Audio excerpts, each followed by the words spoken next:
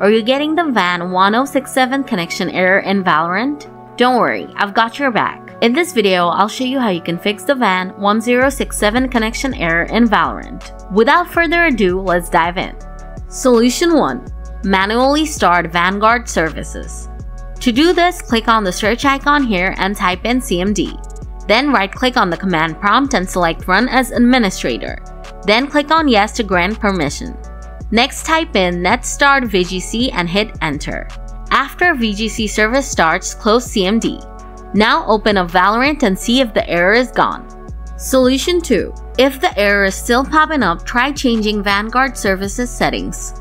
To do this, type services in the search bar and click on it. Now scroll down and find the VGC service. Then right-click on it and select Properties. Now set the startup type to Automatic. Then click on Apply and then on OK. Lastly, click on VGC again and select Start. Wait until it's done and then close the window. Now search for a run and open it.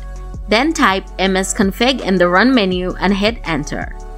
Now go to the Services tab and tick the box that says Hide all Microsoft services.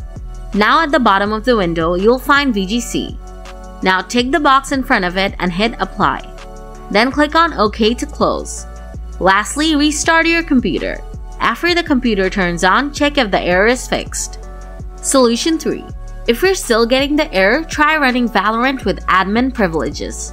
To do this, right-click on the Valorant icon from your desktop and select Run as Administrator. Then click on Yes to grant permission. Now check if you can play Valorant without this error.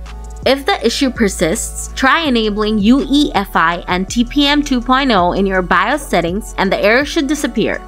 So that's how you fix the WAN 1067 connection error in Valorant. If the video was helpful, kindly give it a thumbs up. Got any questions? Drop them in the comments and I'll reply shortly. Thanks for tuning in.